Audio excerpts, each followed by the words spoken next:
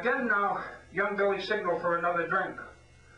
A couple of years ago, he began again, this Greek, like Jim Economos' Greek, Bob nodded, this Savage got angry at some lawyer over around Bangor, kept insisting the lawyer cheated him, and he shot him. What they do? Young Billy waved to the waiter again. And they prosecuted, open and shut case. Any prosecutor would love it. Their drinks arrived. Outside against the lobster sky, tired lobstermen started in with the day's haul. The weather cold, clean, sharp sea salt wind on the clear blue. Young Billy commented, Savage, got declared insane. Young Billy's features took on a stern disapproval as he said, he didn't wound that first lawyer badly. That first lawyer? Bob was taken back. Young Billy looked hard at Bob. Yep, that first lawyer. Well, after about 8 months in Augusta State Hospital, another lawyer gets Savage a pass. How he did it or why, don't ask me, he's out. He goes to see the lawyer who just loosed him back among us after nearly a year, and he shoots him too. Bob intentionally looked aghast, allowing young Billy to have his I must be appeased attention, so he continued, not frown, not recede within himself in the sulk of drinking, convinced Bob wasn't listening to his show, his obviously insightful description, he imagined. Well, our Jim Economo, second generation Greek from pool room to DA to private practice, good-hearted Jim Economo wasn't going to have it said of him in the lime city he grew up in, of the clear blue lobster water country, that a countryman of his could have trouble and be alone. No, sir. No, sirree, Bob.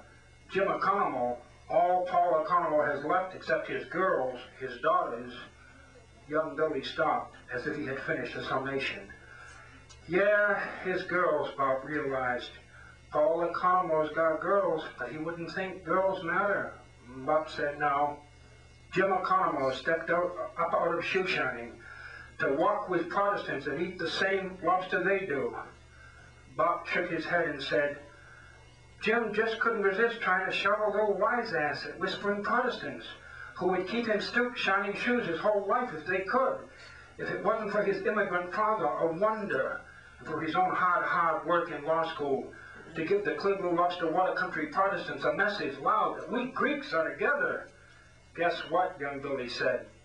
He decided to represent Savage. Worse, Bob waited. Young Billy went on. The first thing he did was to tell the Savage, his client, that he'll get him out of the state hospital. I can't believe this, Bob squirmed around in his chairs, lips pursed. Young Billy said, those of us who practice law pointed out to Jim Economo that Savage's aim was getting better, but you couldn't get him to listen. Savage was his client, and as important, unable to speak good English. And nobody was going to keep a Jimmy Economo client locked up awaiting proceedings. How, asked Bob, shaking his head, how under any stretch of anybody's imagination did Savage become bailable? Who knows, young Billy mused and grinned as if privately enjoying lawyerability. That's what lawyers are around for, to do the impossible. Young Billy sucked his glass, and the smooth Huccino was beginning to make him look preserved.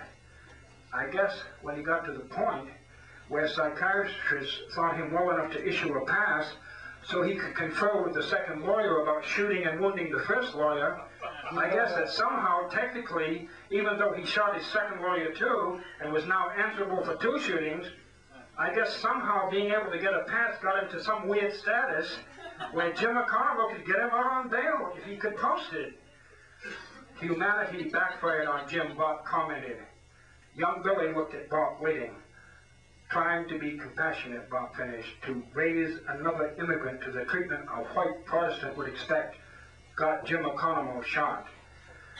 They could see lobstermen far away now toward their beaches, tired, the death of the day, ready to be sorted on rough piers, wharfs that looked rickety in tar gravel, and the lobster gone out of the Penobscot forever. Bob said, think, young Billy, all Jim Economo's hard work, everything went out the bullet holes in him. No, he's recovering, young Billy stated. They both would leave the Lime City Hotel dining room now, and outside on the sidewalk part.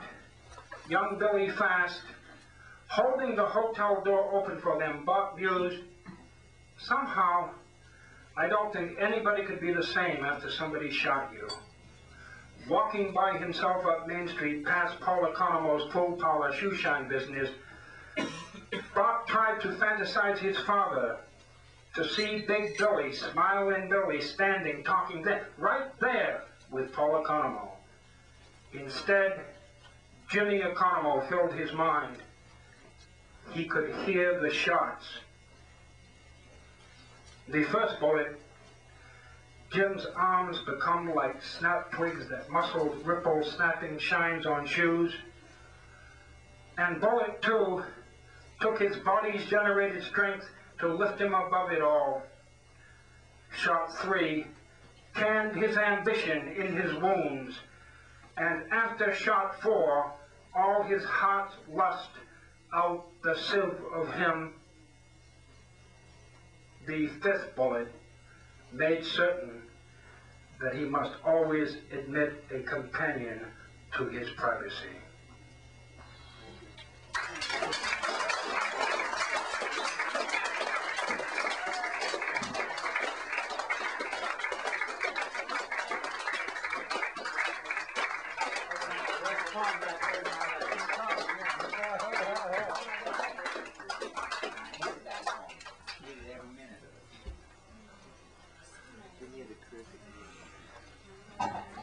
Leo Connellan. Let's have a hand for Leo Connellan.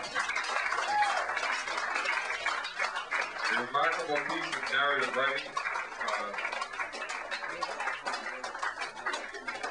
We're going to take a short break and be back with our open. By the way, anyone interested in talking to Leo about some of his books, he does have some with him. And so Leo's open to May 11th. Thank you. We'll be back in about 5 minutes. I thought that was terrible. Tony was okay. That was not the book. Okay. And communication. Very powerful. That